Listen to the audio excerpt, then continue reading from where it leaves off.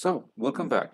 Today we are continuing with Web Fundamentals pathway from TryHackMe. Today we will be doing Authenticate room. Authenticate room is about doing penetration testing for applications or for authentication mechanisms in web applications. You will be learning how to test a website for authentication vulnerabilities in order to be able to log in. So basically, this is the room of this video today. If you want to check out the other walkthroughs, kindly go to the playlist, TryHackMe Web Fundamentals on my channel, and check the walkthroughs of other rooms in the Web Fundamentals pathway. All right, so clicking on Authenticate, we have 3 ways to test for, or 4 ways to test for web application or test for authentication mechanisms: dictionary attack, re-registration, Json Web Token, and no auth. So we will be taking the tasks one by one, answering the questions, and explaining how we got the answers. So deploy the machine and get started. So the first task is dictionary attack. All right.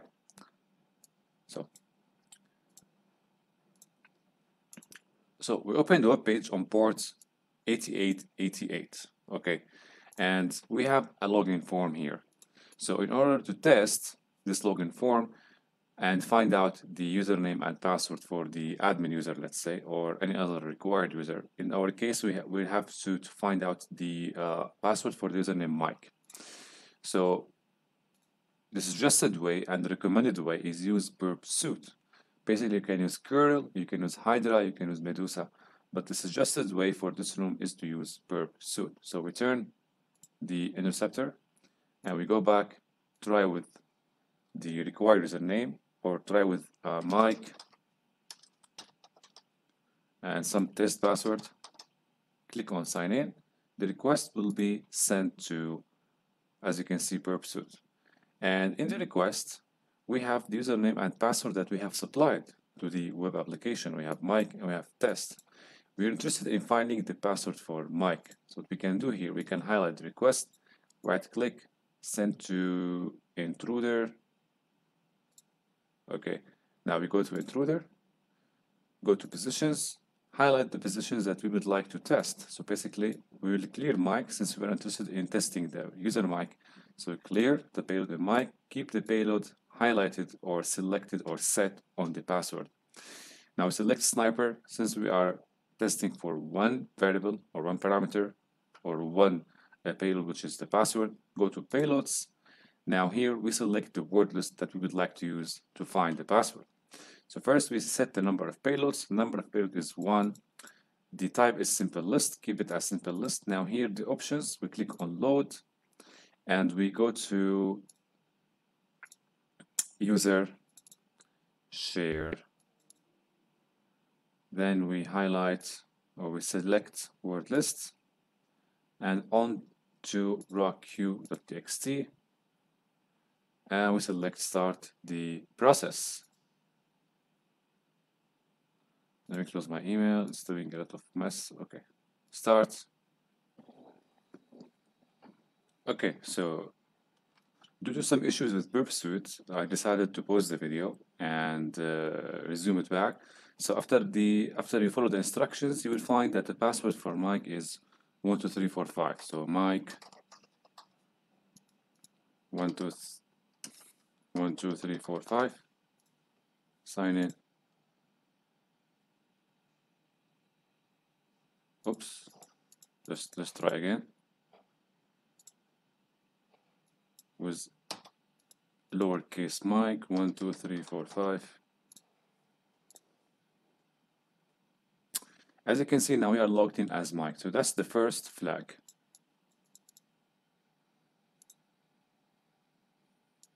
Let me see. I think I can't copy the flag. Let me copy it from here.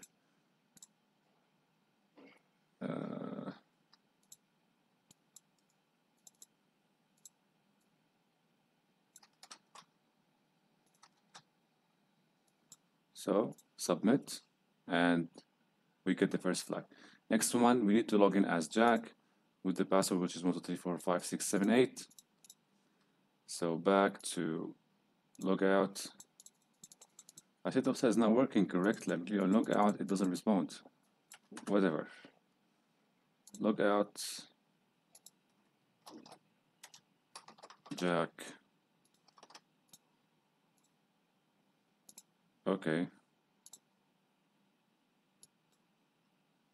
Lowercase jack. 1, 2, 3, 4, 5, 6, 7, 8. Come on, no. Go back. Sign in. Okay, the flag.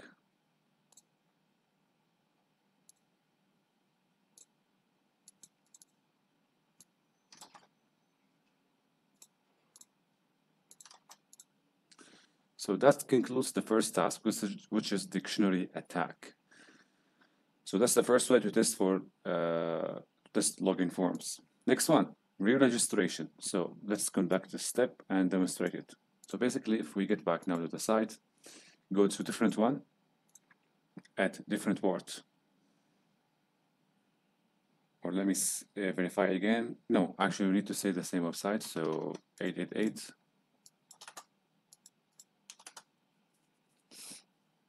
Log out.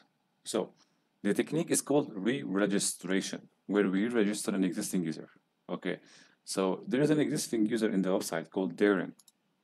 Let's try to register as this user. Darren, email Darren at gmail.com, and password is test. Register.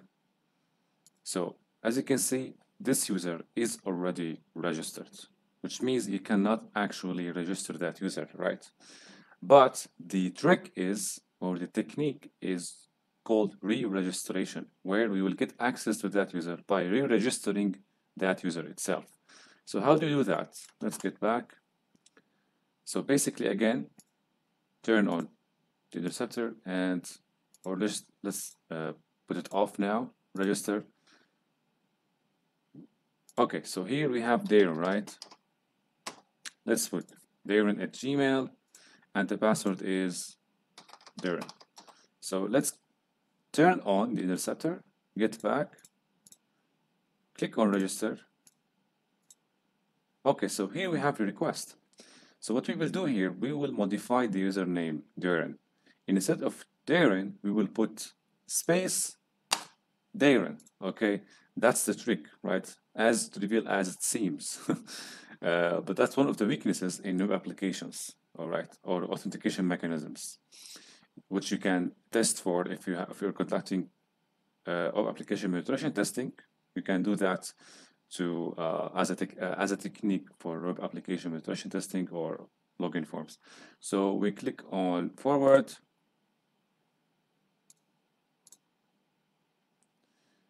So I guess we have registered the user. Let's log in now with Darren. Space Darren. Darren, sign in. As you can see now, we are logged in as Darren. Okay. What happened now? We have actually changed the password of the already registered user with this trick. Okay. Now let's grab the flag.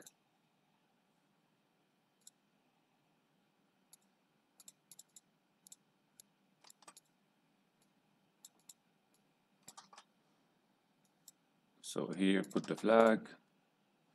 Now, the next task is you try the same with the user Arthur. Okay, let's see what Arthur got for us. So cancel here, log out, log out. Okay, now with Arthur, let's click on register. Arthur at gmail.com. Arthur as password, register. See, you can't. But what you will do here, you will get back and do a little bit difference in your process. So here, space Arthur at Gmail, and the password is Arthur. Register that guy, and you have registered the guy. So basically, login space Arthur, sign in, and get the flag. Inspect. I can't copy the flag for some reason, so let's grab it from here. Okay. Now, so far we have tested login forms using two techniques: dictionary attacks and re-registration. The next two techniques for testing authentication forms is Json Web Token and no-auth. So the fourth task is Json Web Token, which is a way to implement authorization in the web applications. So basically, you use Json Web Token to determine the level of access a user has on your web server or website. So basically, to demonstrate this, let's have this form as a testing arena. We have here user called user, and we have a password. So to know what is Json Web Token, let's turn on the intercept and click on Authenticate. So basically, okay, let me click on forward this time. It's not showing. Go. Okay. So as you can see, authorization, we have a field called authorization, and the value is GWT or JWT, and there's a base 64 value. If I take this value here to understand more about it, and go to base 64, decode and encode, decode. So, as you can see, I have three parts. Part 1, part 2, and some other parts. It's not clear what it is. So basically, how do we know each part? The first section of the token, as you can see, starts and ends before the dot or the point. The first section equals to the header. This is the header of the GWT token. Next, after the first dot, we have the next part, which ends before the next dot. Okay, so this next part is the payload. The payload is the level of access the user has on the system. As you can see, the identity is equal to 1. That's how we will play with the web server. So if we change the identity, we can trick the web server to think we are someone or some user, which we are not, right? So we can change the 2 to 3 to 4 to manipulate or to impersonate other users. What about the third part? The third part is the signature. Starts from here. The signature ensures the integrity and the encryption of the token. So technically, if you change the identity now to 2 and supply this in the request here, it will not work. Why? Because the part here that ensures the integrity will detect your attempt to manipulate the identity, and it will not work. So you have to get rid of this signature somehow. How do we do that? We go back to the header. In the header, we have the algorithm used, which is HS256. If we change this to none, okay, say none, and we cancel the signature, okay, change this to 2, it will work. So the thing now is we can try to sign in as user or user 2, grab the JSON token, and then change the token to something that suits our purposes. So what we will do here, let's try to sign in as user, click on, authenticate, forward, click on go. See, now we have the Json Web Token. We're going to take this one, okay, and go to base64 decoder, decode. So we have now the authentication token. And as I explained earlier, the parts, what we will do, we need to get rid of the third part, and we need to change the identity here to something or to a value that equals or corresponds to a username that we would like to access. And make sure here the algorithm equals to none. So you can take them one by one, encode take the first part, and then let's take the first part here.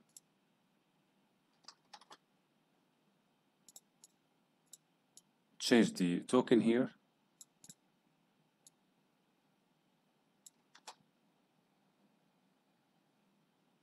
Let me get back. I think we didn't change. Put here none.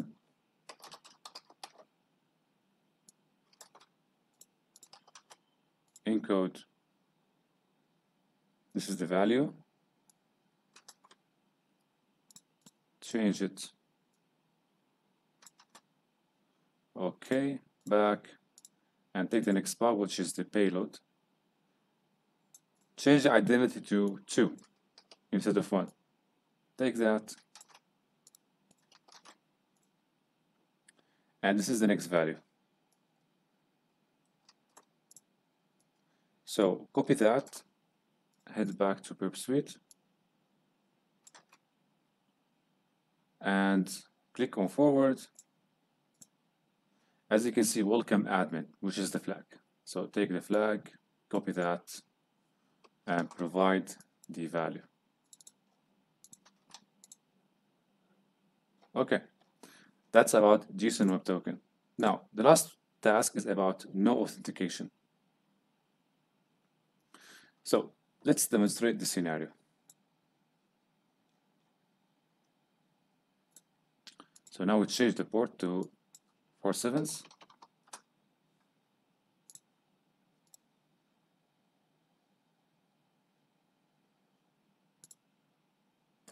All right, so create a new user. Let's say user 1, password equal user 1.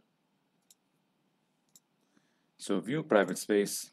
All right, so what is what is the last technique, or what is the last way to test authentication mechanisms in our applications? It is called no authentication, which means that if we change the numeric here, which equals to 1, we can access other users' private spaces. All right, so if we change 1 to, let's say, 2, you see we can now access another user private space. So why is that? Simply because there is no check on the user supplied input. So if I supply here 1, 2, 3, 4, 5, the application does not check on the value. That's why whatever value I supply, the application responds positively by providing the requested page. So here, as you can see, by supplying 2, we got access to the admin account, which is whose password is root admin. Your secret data, I'm the admin of the website. Let's see the questions now. Find the way to get into super admin ID, add, okay. What is the password for the super admin? What is the flag you found in the super admin account? Now, normally, super admins have an ID of 0. So if we change it to 0, you see, hello super admin, this is the password and this is the flag. Simple or fair enough. Whatever you would like to call it, very easy. And that's it about this room. So 4 ways to test authentication mechanisms in your application. No authentication, web tokens, re-registration, and dictionary attack. Most commonly, people use dictionary attacks to find the credentials of the admin user or whatever, or any user on the system. Most people don't try the rest of the techniques. Of course, there are many techniques to test authentication mechanisms, but these are the most common 4. So I hope you liked today's video, and see you in the next video.